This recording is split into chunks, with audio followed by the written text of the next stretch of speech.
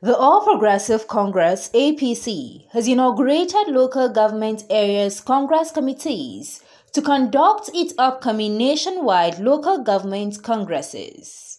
Inaugurating members of the committee, the National Secretary, APC Caretaker Extraordinary Convention Planning Committee, Senator John Akpanudoedehe, advised them to undertake the task without fear or favour. He assured them that the CECPC has ratified and adopted the result of the party's earlier nationwide ward congresses held on Saturday, July 31, 2021, noting that on no ground should any State Caretaker Committee swear in any person or group of persons that were not elected through the Congress, as such action will amount to exercise on futility.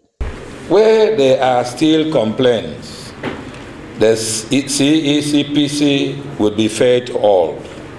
Accordingly, the CECPC hereby directs you all to go and conduct nationwide local government congresses on Saturday, September 4th. Earlier, Chairman APC Local Government Congress Committee, Osita Okechukwu, who commended the leadership of the party for the opportunity given to them to serve, pledged the committee's commitment to ensure that a level playing ground is provided for all contestants. We will continue to represent our great party, Mr. President, and in Nigerian people.